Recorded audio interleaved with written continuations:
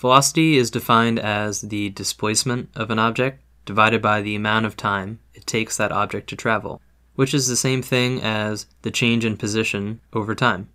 There are some common units we could use to describe velocity or speed, such as miles per hour or kilometers per hour, but the unit we use in physics, the SI unit of velocity, is meters per second, abbreviated as m/s.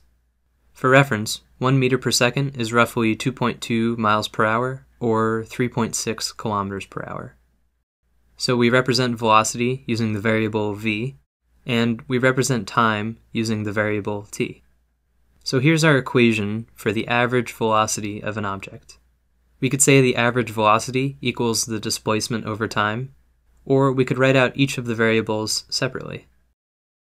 Let's take a closer look at this equation. So v with the subscript avg stands for average velocity, xf is the final position, xi is the initial position, tf is the final time, and ti is the initial time. And here are the SI units for the variables in this equation. Time is in seconds, position is in meters, and velocity is in meters per second. And one more thing I want to note here is that this equation that we just learned is the same thing as this equation. The variables have just been rearranged.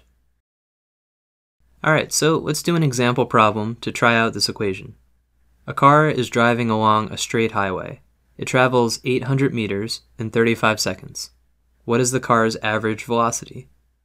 For this problem, we know that the change in the car's position, or the displacement of the car, is 800 meters. We also know that the change in time is 35 seconds. Next, we'll list out the equations that we might be able to use. Since this problem wants us to find average velocity, we'll use the equation that we just learned. Since we know the displacement and the change in time, we can just use the first part of our equation. Average velocity equals displacement divided by change in time. We would plug in 800 meters for the displacement and 35 seconds for the change in time. Using our calculator, we'll do 800 divided by 35, and we'll find that the average velocity equals 22.86 meters per second.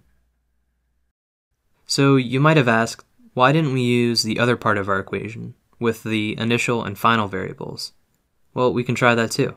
The question is, where do we plug in our 800 meters in 35 seconds?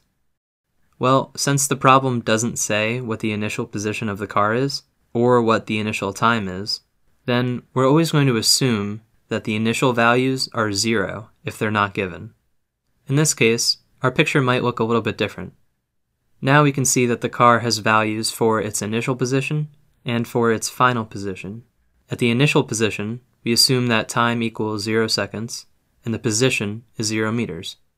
At the final position, time is 35 seconds, and the position is 800 meters. Now we can plug in 800 meters for the final position, 0 meters for the initial position, 35 seconds for the final time, and 0 seconds for the initial time. 800 minus 0 is 800, and 35 minus 0 is 35. Now what we're left with is the same equation as last time, and we find that the average velocity of the car is 22.86 meters per second. So we could have done this either way. The thing to remember is that if we're not given an initial value, we have to assume the initial value is 0. But what if we are given both the initial and the final values? A car is driving along a straight highway, while someone records the car's position at different points in time. That's where we get our table from. What is the car's average velocity from when time equals 2 seconds to time equals 3 seconds? First, here's a picture of this scenario. Next, we're going to write down what we know.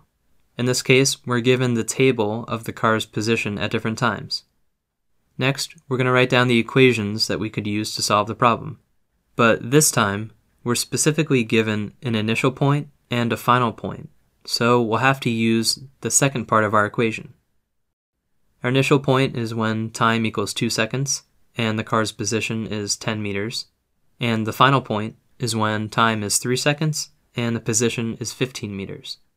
Now in our equation, we can plug in 15 meters for the final position, 10 meters for the initial position, 3 seconds for the final time, and 2 seconds for the initial time. 15 minus 10 gives us 5 meters, and 3 minus 2 gives us 1 second. 5 divided by 1 gives us 5, so the average velocity of the car between these 2 points is 5 meters per second.